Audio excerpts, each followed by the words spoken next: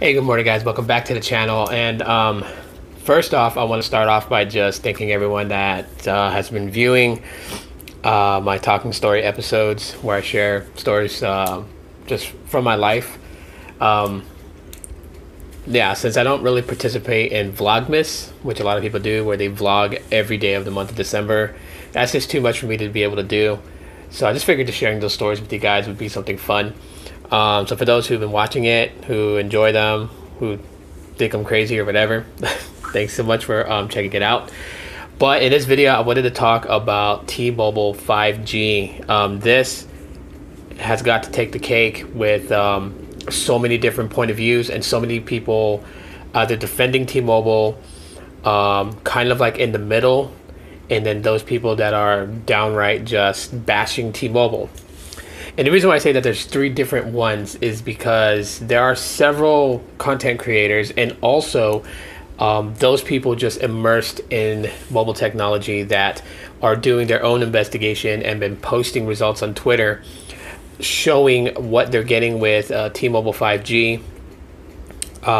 Recently, basically T-Mobile flipped the switch, turned it on. People are reporting very bad battery life when it comes to like the 5G capable devices that you can buy from T-Mobile. Besides the battery life being terrible, people are definitely reporting, very, very slow speeds. And the other day I checked out Mr. Mobile's video when he went to the Qualcomm Summit on Maui in Hawaii. And yeah, I mean, the stuff that they showed looked pretty good. There was even points where they did speed tests and you seen that the speeds like exceeded 1,000 megabits per second. That was great. But like they were mentioning, based on it, you'd have to stay still and there couldn't be anything obstructing your phone's connection to the device node that they had set up at the hotels over there in Hawaii so people can test 5G on the beach. Sometimes they were getting about 100 megabits per second, 200 megabits per second, and then at times when they were very still and they were just right in the perfect spot, line of sight to that node, they were getting like 1,000 megabits per second.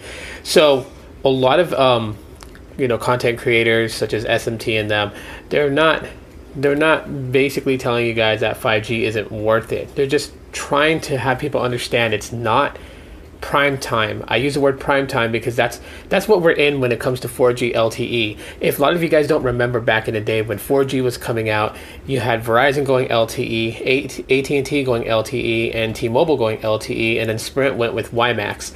And it was a cluster mess of stuff for Sprint because Sprint realized that LTE was a lot better for 4G connectivity than WiMAX was. So they had to kill off WiMAX.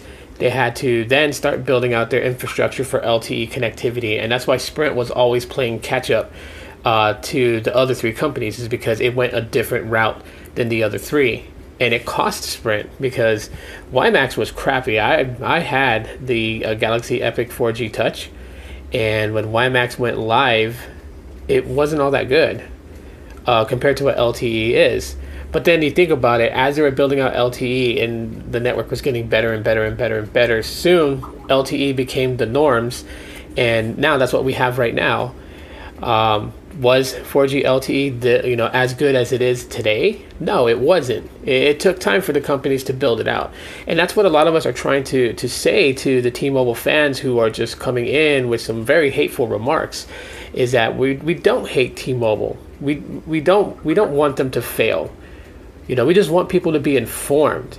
I mean, how many consumers do you think that don't really know or not? It's not that they don't really know, but they're just not immersed in the knowledge of mobile technology and what goes on in it, including the tech news that revolves around carrier companies. How many of you guys think that, or how many guys, for these consumers, they just see, $900 OnePlus 7 Pro, a OnePlus 7T Pro McLaren Edition, $900 5G connectivity for like $900 something, and then you have the Galaxy Note 10 Note 10 Plus 5G, which goes for $1,299.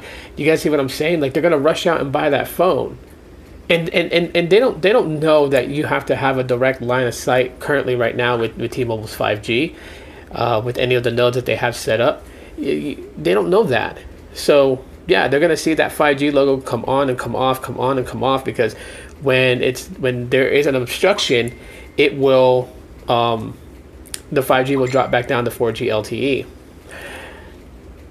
So that's the point that I'm making, because there's some people who's been commenting on my last video about it, and they're like, well, I'm getting decent speeds, and they're like, they're getting like 200 megabits per second, 300, 4, sometimes 5 or 6, and that's great. The better your connectivity is, I'm not going to have any ill thing to say about it, because I would hope that you would have better connectivity and be satisfied with it. But the thing is that, Rishi from that OnePlus guy basically said something that on a comment that actually does kind of make sense. If T-Mobile flipped the switch on and they knew that people were going to have some frustration with the 5G network, that would kind of be like a live interaction to show the courts during their trial that T-Mobile needs to merge with Sprint.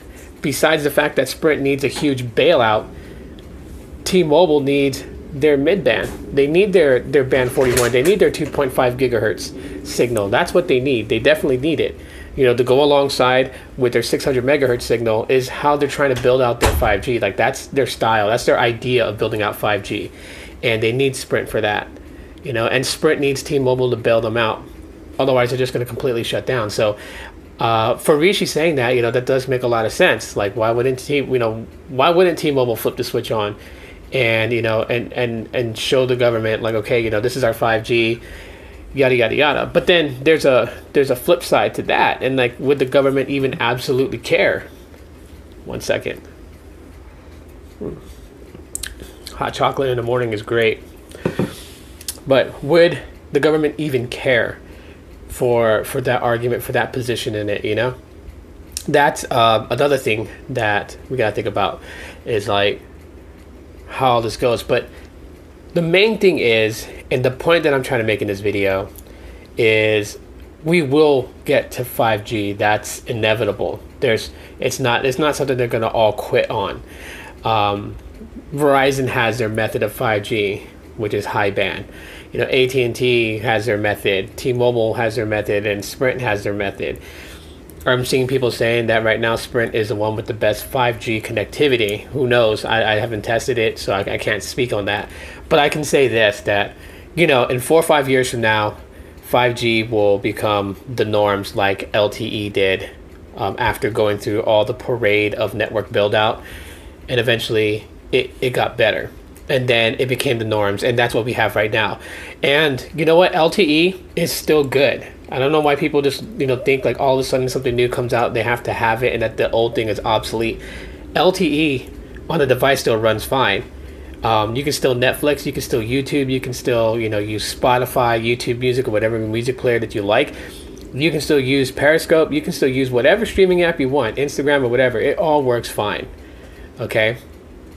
Yes, eventually 5G is going to be the narrow point. The point that everyone wants to be on once LTE does become obsolete. But as of right now, LTE is not obsolete at all. It's not something that you should just completely just write off just because 5G is currently being built out.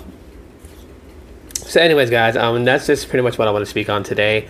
Yeah, I guess reiterating what I said in the previous video, but just kind of going down a little bit, deeper or whatever.